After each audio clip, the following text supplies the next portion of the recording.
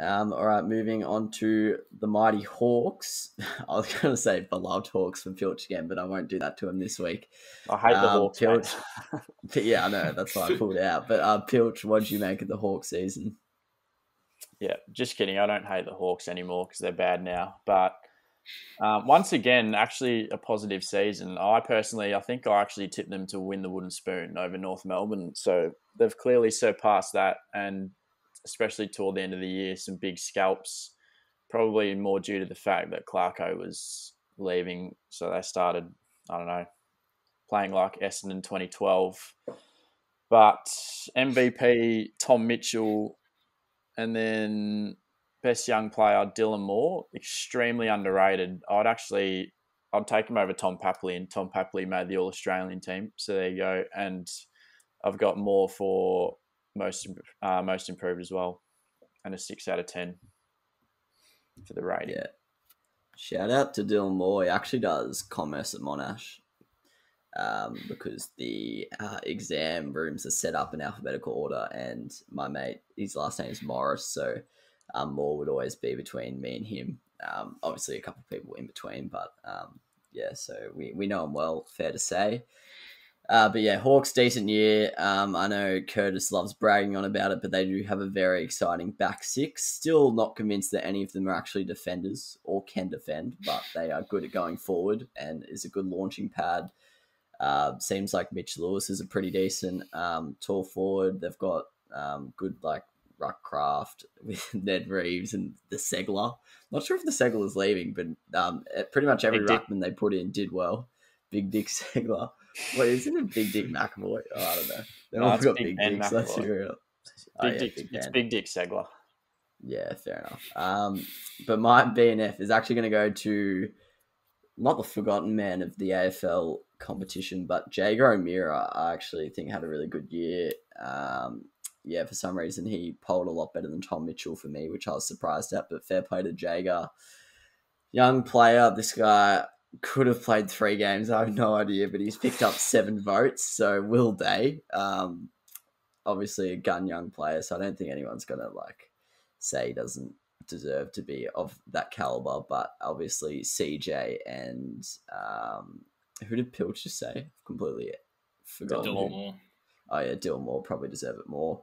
But yeah, see, I gave CJ my most improved, even though we hadn't really seen much of him before this year. No one was really expecting him to come out and tear it up like he did. So fair play. And I'll give them a 6.5 out of 10. Shout out to Scrim. Rowie, what'd you make of the Hawk season?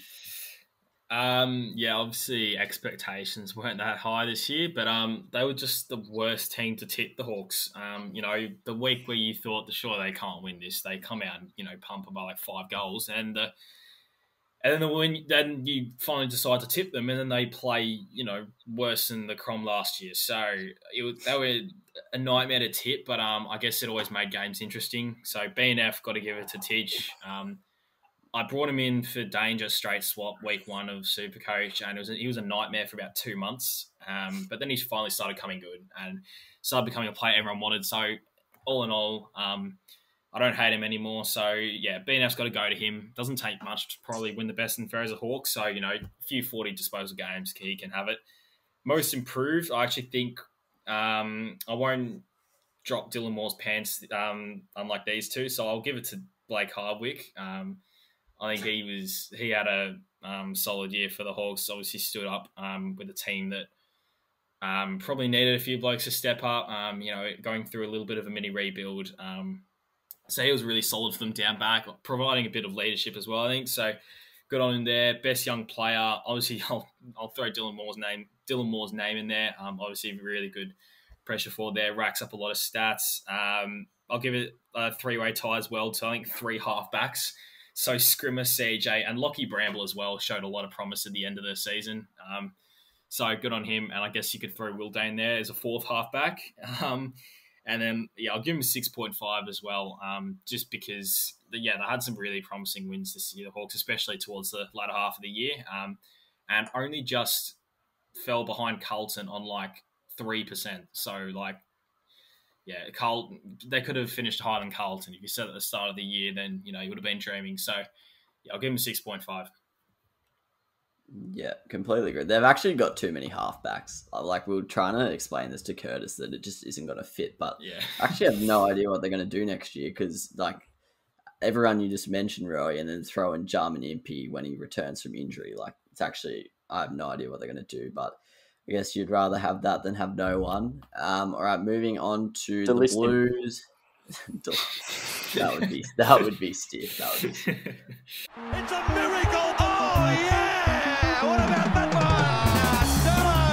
Unbelievable! Balotelli, Aguero!